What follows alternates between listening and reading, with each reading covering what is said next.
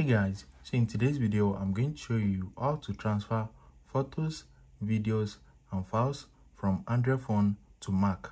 So if you want to transfer a photo, a video or any type of file from your Android phone to your MacBook, let me show you how it is done. So the first thing is open up your Play Store and you need to download this app. So just search for LocalSend. Once you search for LocalSend, download this app to your phone.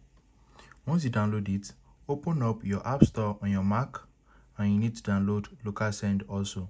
So just search for it and download it. So it is very fast and very easy to use. Just search for LocalSend and you need to download this app. Once you download the app to your Android phone and your MacBook, you need to open it. Once you open the app, if you want to send from Android phone to MacBook, click on Send right here on your Android phone. And now you are going to see your MacBook. Make sure it is connected to the same Wi-Fi network. So as you can see, this is the MacBook right here and this is the name. So now if it is a file that you want to send, you need to select File.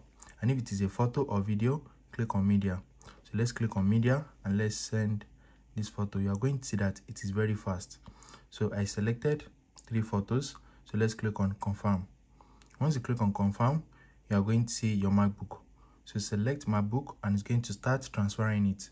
So on your MacBook, just click on Accept and as you can see, it is now done. So it is very fast, very fast. So let's click on Done and let's try to send a file. So let's click on Files. I'm not sure if I have a file on my phone, but let me check.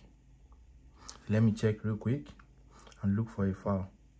So I don't have any file, but I selected this picture as a file. I selected it from my files.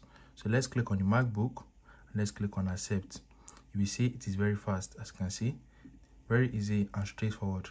So if you go to the settings of this app on your MacBook and you scroll down, you are going to see the option for Save to Folder. So this is where all your files will be saved. By default, it is set to download. So let me go over to my Finder and let's head over to Downloads. As you can see, this is everything. So if you found this video helpful, smash the like button and subscribe to my channel for more amazing videos like this. Thanks for watching.